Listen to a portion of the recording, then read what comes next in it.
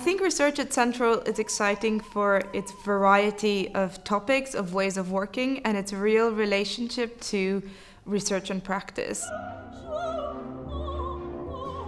So we have perspectives from sociology, from politics, from history, from ethnography and anthropology, and from practice research, all kind of blending together and having conversations with each other, which creates a really stimulating and rich environment to do your research in. I think what distinguishes research at Central is its focus on practice. Now, most of my research is in a much more conventional format. I write books and articles. But being in this environment and being in a place where my teaching is very, very practical, I direct shows with students and I teach them practice, it means that my writing about performance is always really closely wrapped up with ideas of making performance. So I can take my professional practice into my teaching and the students benefit from that.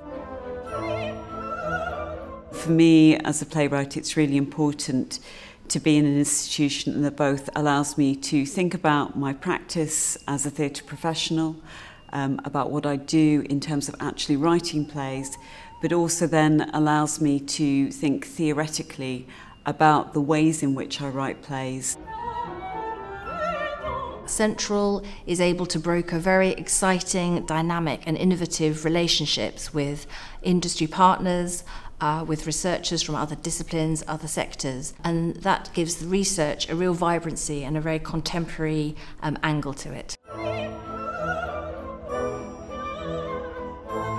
My artwork combines artistic practice and experimentation with research in the humanities and cultural studies. That is something that is part of the research environment in Central and which is very helpful for my research practice.